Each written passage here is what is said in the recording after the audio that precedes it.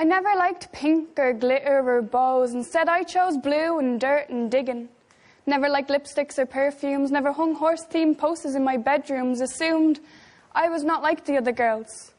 And the other girls were not like me.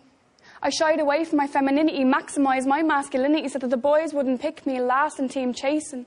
Bracing myself on my mark for racing, lacing up my football boots and booting it up and down the green. Working 10 times harder to be part of the team.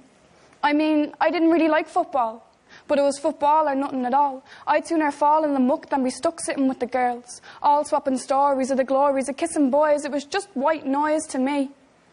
I didn't see why I was different, but I knew I was. I didn't abide by the agreed-upon girl code laws. I didn't want to be girly or soft or weak.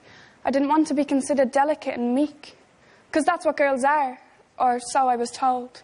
I was told men were brave and brash and bold, while women are soft and sweet and scold the men for being men. A woman's role is homemaker, mother hen. I didn't want to pen myself into the definition of a woman coming from a mindset moulded by man. But as I grew, so too did my views and perceptions. I began to question the narrative and stop making parrot of competitive relationship with women and femininity. I realised my internalised misogyny was hurting me. Society had pitted me against myself, against the girls who'd done no wrong. I denied my own identity to embody what was said to be for the boys. But now I know. I am not like the other girls. And the other girls are not like me. Because every woman is a vision of individuality. Now I know. My sensitivity does not represent my sensibilities.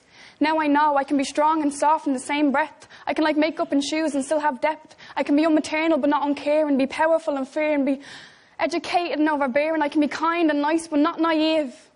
I can be brave while wiping tears on my sleeve. I can be everything and nothing I am expected to be. I can be like the other girls.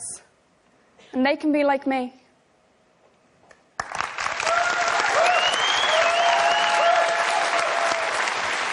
Well said.